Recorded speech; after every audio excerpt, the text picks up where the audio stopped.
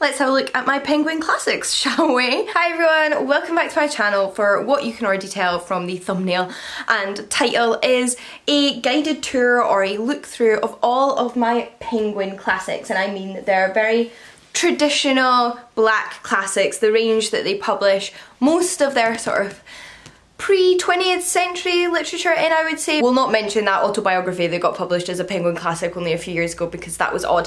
Generally speaking, these are all, like I said, pre-20th century titles because Penguin do of course have their modern classics range, which I actually did a video all about last year, and you all seem to enjoy that so much that I've been meaning to go back a little bit further and look at my older Penguin Classics with you. So effectively what I'm going to be doing in this video is sharing with you all the books I own in these editions and talking a little bit about them. I think this is a fun way to just look at a general selection of books, and is also fun for those of you who are interested generally in specific editions and different ranges of books from different publishers. Now, I do have a reasonably large additional selection of Penguin Black Classics, but you have seen all of those before because they were a part of my ancient Greek and Roman literature collection. So I did a whole video last year dedicated to my classical literature collection, which included everything I owned that was originally written in ancient Greek or Latin,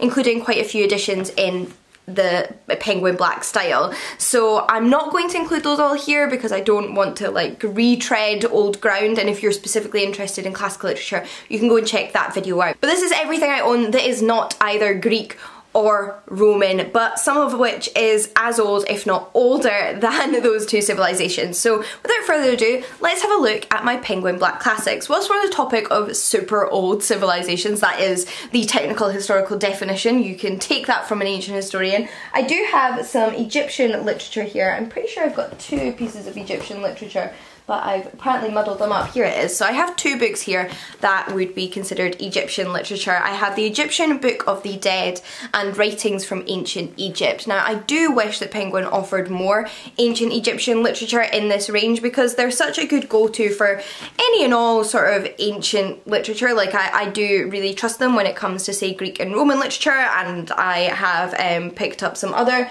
cultures' literature from their range because, you know, they're usually reliable in terms of translation. Maybe they're not the most up-to-date, but if I don't have a specific recommendation, my go-to is either these or the Oxford World Classics, and they have quite interesting introductions as well. So like I said, I have these two pieces of ancient Egyptian writing, although they're not pieces of ancient Egyptian writing because they're collections. This, the Egyptian Book of the Dead, is a collection of texts from tombs and coffins and pyramids, all in one place. I will say this is one of my least favourite laid out Penguin Black Classics.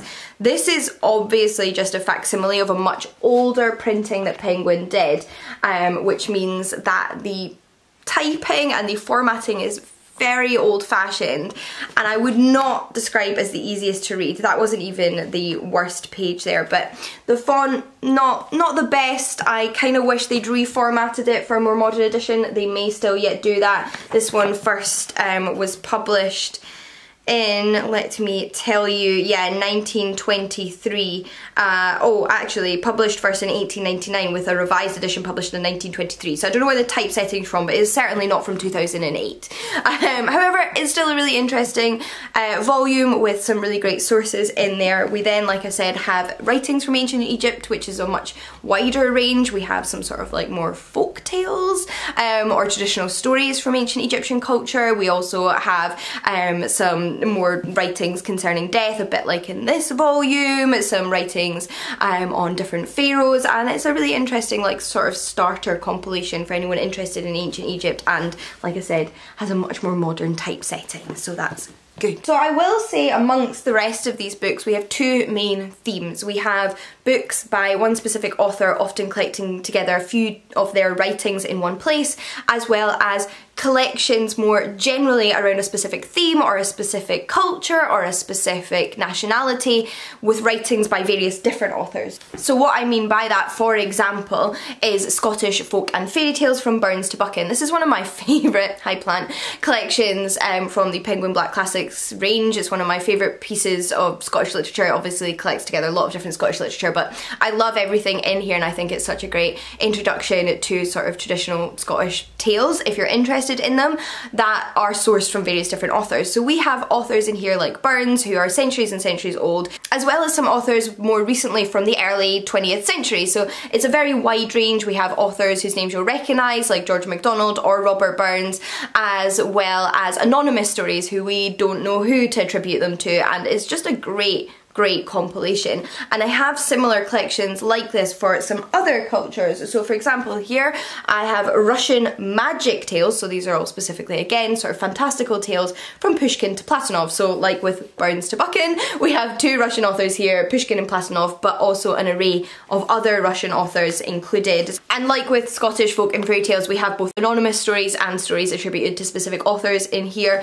I do love these collections and there are more than I own, so I would like to pick them up in the future because they're a nice place to start with different countries' sort of folk tales. I also have African myths of origin, so these are all specifically myths and legends to do with like the origin of the world and humans and different aspects of the universe, but they're not attributed to anyone specifically. I believe a lot of these have been passed down orally and then collected together and retold in this collection by Stephen Belcher. So this isn't a collection of different authors per se, or at least different authors that you can identify, but it is a collection of different and varied folktales from all across Africa, like all of Africa, not just one area. We then have three which are in a similar vein from Penguin Classics that I really adore and think are really interesting ways to compile stories together, which are The Book of Magic from Antiquity to the Enlightenment, the Penguin Book of Witches, and the Penguin Book of the Undead, 1500 Years of Supernatural Encounters. So in these collections we literally have a bunch of stories collected together on a specific theme from across the world, and that I absolutely adore. So the witch stories in particular go back to around the 16th century, I guess, when the witch trials were becoming more popular and more folklore and superstition was popping up around witches and women who didn't adhere to the norm, and you can see a lot of those like cultural origins through into like the 1600s and the 1700s in Europe and America, and this one's definitely shorter than the other two but still a great one. We then, like I said, have the Book of Magic from Antiquity to the Enlightenment. I mean, you know when Antiquity was and you know when the Enlightenment was, this one's pretty self-explanatory. But we have stories from ancient Greece in here, we have stories from the Bible in here, we have stories from the Renaissance in here, a bit of everything, similar to the Penguin Book of the Undead, which are all about ghosts and hauntings and, well, the undead, spanning all the way again from Antiquity to Shakespeare. I swear I do have some books in these editions which are dedicated to specific authors, but before I get into those I have two more which are not. The first one of which is Tales of the Marvellous and News of the Strange, a medieval Arab fantasy collection. So these again, folk tales, fairy tales, legends and myths that were originally written in Arabic and collected together in this volume and translated by Malcolm C. Lyons. Then lastly, for non-specific author collections, I have Hindu myths.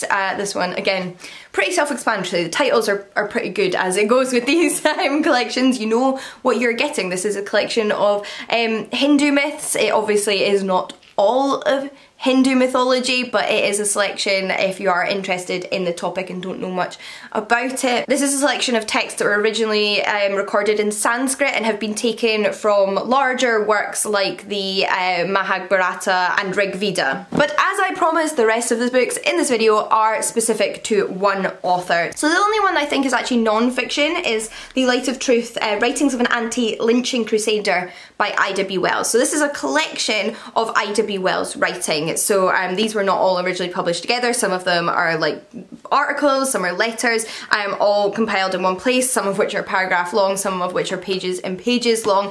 So it's one you can read all together or you can dip in and out of. And Ida B. Wells was a young black woman and a journalist living in the post-bellum US, so after the end of slavery, but actually a lot earlier than somebody like Rosa Parks and the civil rights movement that a lot of us are familiar with.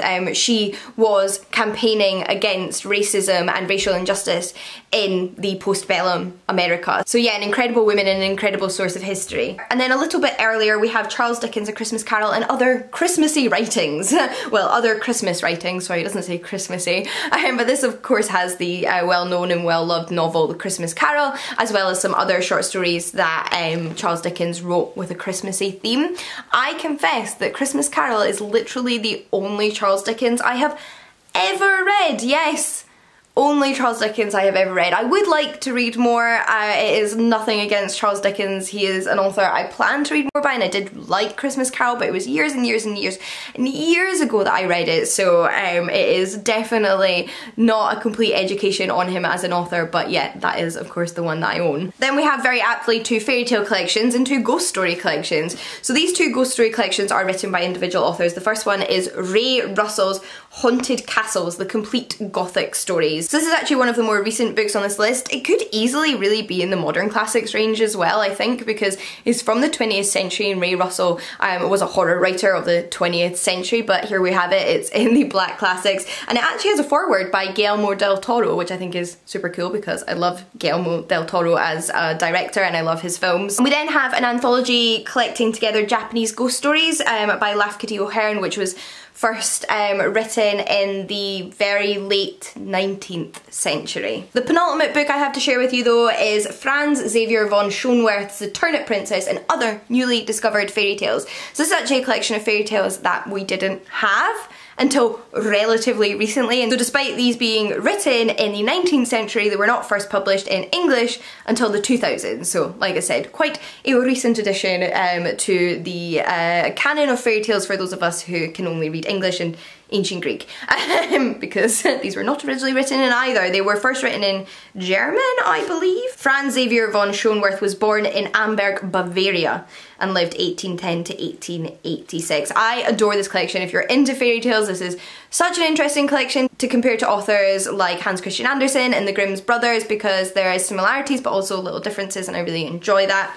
Then last but not least, we have the complete fairy tales of George MacDonald. So George MacDonald was a Scottish folklorist, and this is obviously his complete collection of fairy tales right here. Similarly, these were first written in the 19th century, are absolutely fantastic. George MacDonald collects together folk tales and fairy tales, but he also spins his own yarns, and I absolutely adore his writing. Although this is another one that I desperately wish had been retypeset for a more modern reader, because it is very tiny print in a font that is not the most legible. So yeah, if I had anything to say about the Penguin Classics range, is that I wish they were consistent in retypesetting things. Yes, it does cost a little bit extra to retypeset things, but it makes them far more accessible. Despite that, however, I'm sure you can tell that I love this range of books. I have quite a few in them, particularly pertaining to legends and myths and fairy tales. They're a great place to go if you're interested in that type of literature, and I expect I will continue to grow this collection as the years pass by. So do let me know if you've read any of these, if you've picked any of these up, or even if you have other books in these editions that you think I'd be interested in and would like to chat more